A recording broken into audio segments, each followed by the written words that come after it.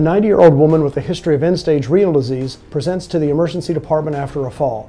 She has a badly comminuted humerus fracture and is admitted to the hospital overnight for rehab placement. Despite receiving 10 milligrams of oxycodone, she continues to complain of pain. The emergency physician orders 1 milligram of intravenous hydromorphone for pain. The hospital orders an additional 1 milligram intravenously an hour later. 30 minutes after that, she's found unarousable with pinpoint pupils and agonal breathing. What happened? Iatrogenic opioid analgesic overdose is potentially lethal, but generally preventable. In-hospital opioid overdose frequently occurs as a result of errors in drug administration and ordering. The concomitant use of sedative hypnotics, such as benzodiazepines, is associated with an increased risk of death in opioid overdose. The classic toxidrome of depressed mental status, or coma, respiratory depression, and meiosis suggest the diagnosis of opioid toxicity. The hallmark of opioid intoxication is respiratory depression, less than 12 breaths per minute in adults, hypoxia, or hypercarbia.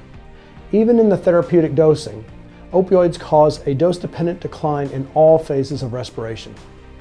At the bedside, the most easily recognizable finding is a slowing of respiratory rate leading to apnea.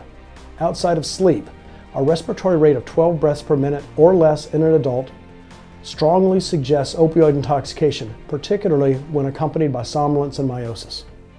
In a stable patient, the bedside providers can review the chart for an opioid exposure and additionally question the patient about home medications brought into the hospital or illicit drug use, like heroin, which may continue in the hospital setting. The physical examination should include mental status, size and reactivity of the pupils, respiratory rate and effort, and findings consistent with pulmonary edema on auscultation. The patient should be completely undressed to examine for the presence of track marks or fentanyl patches. For patients with an unknown or potentially prolonged downtime, muscle groups should be examined for signs of compartment syndrome.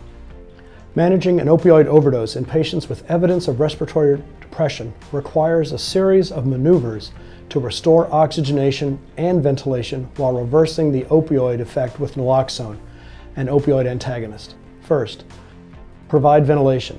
Use a bag valve mask for patients with stupor who have respiratory rates of 12 breaths per minute or less.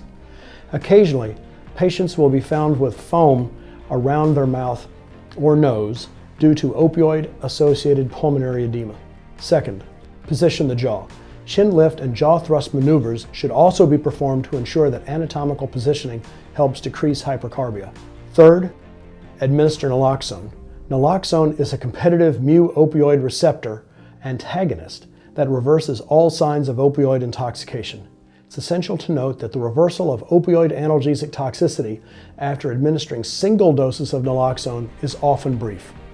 When naloxone is administered intravenously, the onset of action is less than 2 minutes, and the duration of action is between 20 to 90 minutes. Ideally, naloxone should be given at the lowest possible dose to stimulate respiration and reverse altered mental status. Higher doses may precipitate severe opioid withdrawal.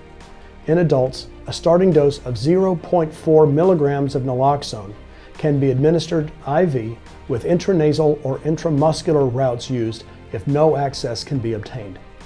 If no response occurs, readministration should occur sequentially with increasing doses of 0.5, 2, 4, and 10 milligrams every 2 to 3 minutes.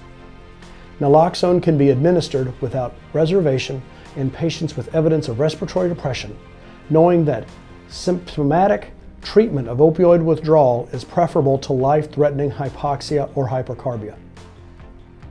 If recurrent respiratory depression occurs, a continuous naloxone infusion or oral tracheal intubation may be indicated.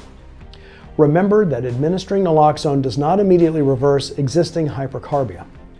Finally, check for fentanyl patches.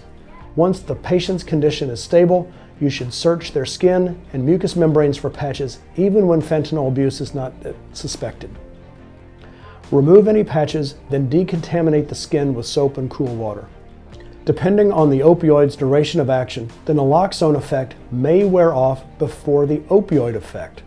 The risk of recurrent respiratory depression is highest in patients who have been exposed to high-dose opioids, long-acting preparations, and in the pediatric population.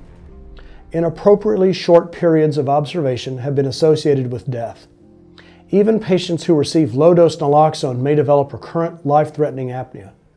Following administration of naloxone, aggressive monitoring and frequent reevaluations are necessary.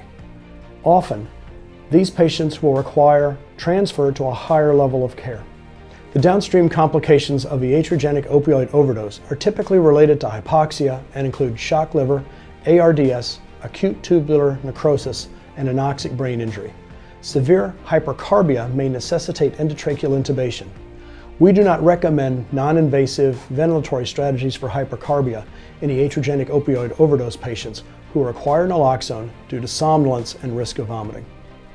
Pulmonary edema can occur in patients and become clinically apparent after reversal with naloxone, the mechanism of which is unclear. Any questions regarding the length of observation for specific cases should be referred to a poison control center or medical toxicologist. Share these videos with your team about how to recognize an opioid overdose and the pitfalls of treating a patient after opioid overdose.